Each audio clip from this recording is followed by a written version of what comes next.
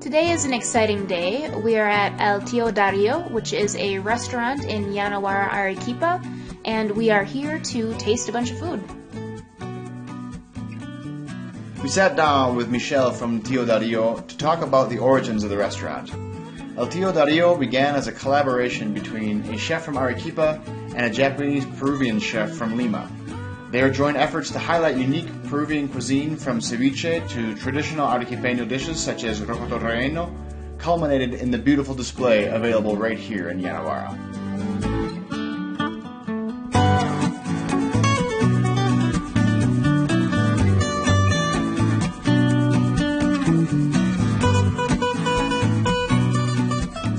So this is a pisco sour. It is really prevalent in all of Peru. So pisco is an alcohol made by grapes, and it's super tasty. So pisco sour kind of tastes like lemonade. So there's a bit of controversy. So pisco was supposedly invented in Peru, but the Chileans also say that they've invented pisco. So we asked some of our friends and acquaintances here in Arequipa, and it turns out that Arequipeños made pisco. So cheers. This is our friend Billy. He is here to try out some typical Arequipan food. And so far we've tried some ceviches. So we have some octopus. Very good octopus. Now, what were you just telling us? So, where I come from, my family, we're very Greek, and octopus is the thing. I was not expecting to find any kind of octopus here.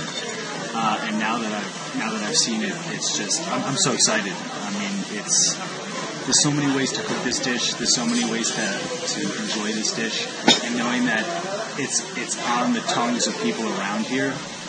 I can't wait to have more. Cheers.